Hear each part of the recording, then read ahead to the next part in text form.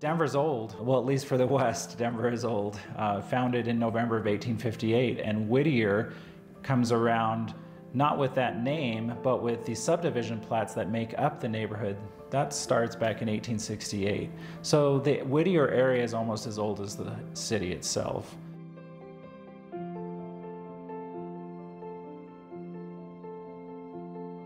So for those first 50 years, the story of Whittier is the building up of Denver. It had so much culture here.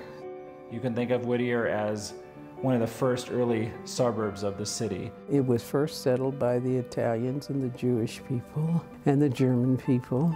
And so it just is a flow of populations based on economics, job opportunity. Very working class and middle class area of the city.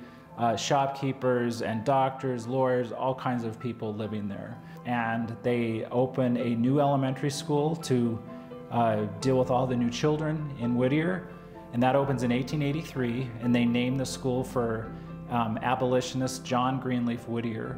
What really starts happening in the early 20th century with Whittier is also very interesting and really has a great effect on the neighborhood itself.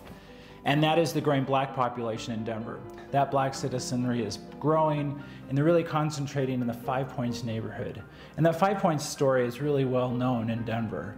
That becomes a center of a segregated city within Denver. So really we often combine Five Points and Whittier because they have very similar histories. Five Points has a little bit more of a combination of business and residential, where Whittier for the most of its history is primarily a residential neighborhood. You know, I can't really say that I remember much difference in the Five Points of Whittier neighborhood. To me, the only thing that was different was the angle of the streets, but my classmates lived on either side of Downing Street growing up. Many of the resources and everything flowed off of Five Points. So many of the people, the doctors, the lawyers, the prominent people as well as the everyday folks, rented property over in the Whittier area. These Victorian homes built by the first generations of Denverites there end up being bought by Denver's black citizens, but also by a growing immigrant community, such as my grandmother, who moved there in the 1930s. She was the child, she and her brother, of Italian immigrants. They grew up out on the Eastern Plains, moved to Denver during the Depression, so they have a very immigrant story. We started expanding into the Whittier neighborhood probably in the 1920s with a lot of resistance and a lot of challenges, and more families started moving into, it continued to fill up the Five Points neighborhood and move into the Whittier neighborhood in the 30s and 40s. My great-grandfather was trying to build a house in Clayton Addition, and he did have the house built, but they didn't know they were building it for a black man. And then when he went to collect the keys and take the house, they wouldn't let him move in. They burned a cross on his front lawn. He had to move his family over on 32nd Street, and then eventually he moved at 2538 Marion Street.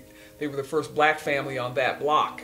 And some of the other families that I grew up with, and they all have a little bit different story they can tell you about what their family experienced or where they lived. Especially after the 1920s and 1930s, the black population of Whittier explodes. As folks expanded east into the Whittier neighborhood and other neighborhoods, redlining ran down 23rd Avenue all the way to at least Quebec Street, if not further. This was the only place that African Americans could own property. So at some point, this was all black business, all the homes were black homeowners. In my opinion, in my memory, it was really segregation, as much segregation as there was in the South. And you didn't want to go past Colfax. I mean, basically that was a white area on that side of Colfax. We didn't go outside those boundaries a lot at all. And everything that we needed was within those boundaries. And in fact, Whittier Elementary becomes the first majority black school in Denver by the 1930s.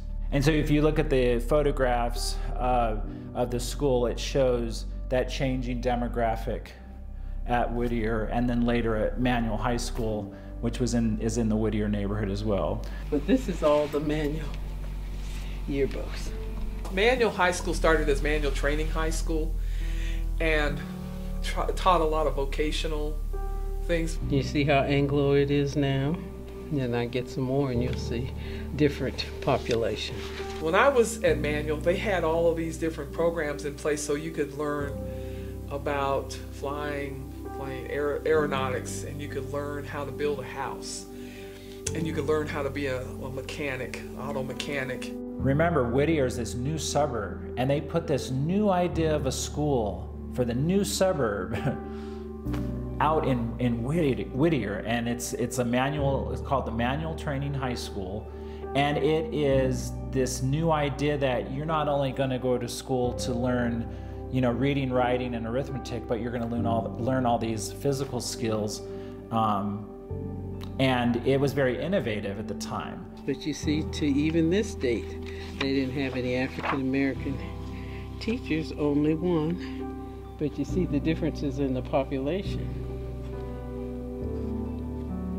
I am a proud Thunderbolt that came out of Manual High School in 1967. So our schools were pretty much segregated, although it wasn't a formal segregation.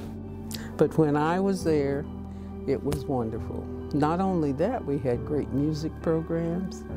We had a really good basketball program. They won quite a few awards. It had a lot of black culture. Motown was coming out, and people getting cars and going to parties at night, and it was more enjoying ourselves as young adults, and really didn't get into the issues about race and inequities. Those kind of things didn't come until later on in my life. We talk about Manual everywhere. Even when I've lived in other cities, I have spoken about Manual High School and the kind of dedication that the personnel that was there that helped the students not only develop as individuals, but as community people. Some of the people that graduated from Manual High School and what they've gone on to do, all the educators that have come out of there, and musicians and artists and politicians, Wellington Webb and Wilma Webb. By 1990, the population has halved. 25% of the houses in Whittier are vacant. They, of course, took advantage of the open housing, and many of them moved out of the area, and so that big, good-sized economic base was pretty much demolished. And that's why Park Hill becomes such a draw for Denver's black community, especially after World War II with those new houses. So they also leave Whittier. It was 1965, I think, or 66, we moved up to Park Hill. And at that time, people called it Struggle Hill. There was significant white flight when African Americans started to move into that area. It's changed considerably, and a lot of the changes for me have been heartbreaking. So we do see this kind of, this growth of the neighborhood and then a bit of a decline. Part of that decline is because of success in civil rights laws that allowed people to purchase and live in places that weren't in 5 Points. And so a little bit, some of that is wonderful, that our city became less restrictive, but it also led to a decline in terms of both population as well as businesses. After about 1990, with those empty houses, and especially after 2000, it leads to a lot of good deals in Whittier, where people who are looking for maybe their first home come in and are able to afford these houses. That's how I moved back to Whittier when I was there in 1997, and then bought a house in '01, because that's what I could afford at the time. And this led to a huge influx of people moving in who were fixing up these old houses. So a lot of the housing, original housing from that first chapter of Whittier's history, still in place. All the citizens over the different eras of the city's history really took good care of those homes. And it has now allowed Whittier to become Denver's most diverse area.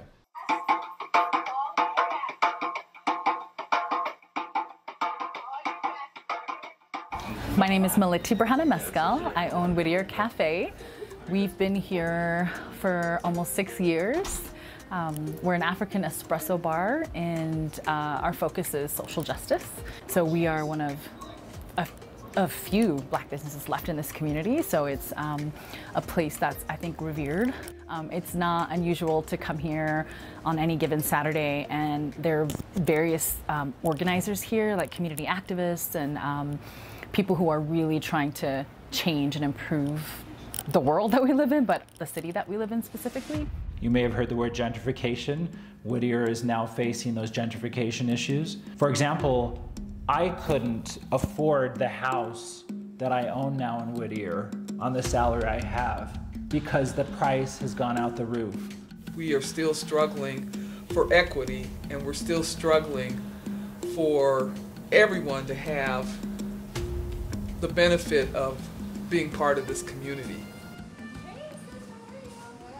My big thing is when you move into a community, get to know people who are there, get to know their stories. Talk to your neighbors, understand what people need, understand what the challenges are, and be a part of the community. Don't come in and take over a community.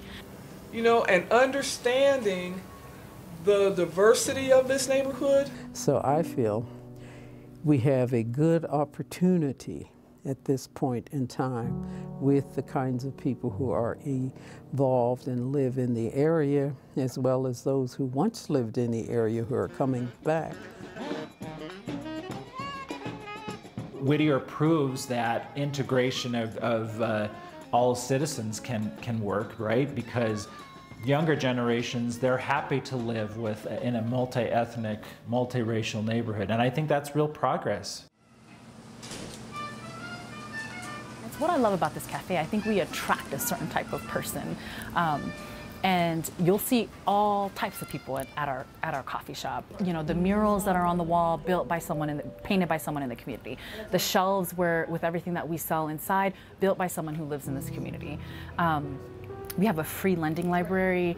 People in the community bring their books. People in the community come and take books. So I just feel really blessed to be in this community at this time and have the support that we have. The key is the youth. You know, we need the youth in terms of their energy. And then if they can just kind of listen to the elders and take a little historical advice and mix all of that up together, I think we'll have a good pot. I'm very optimistic about what can be done.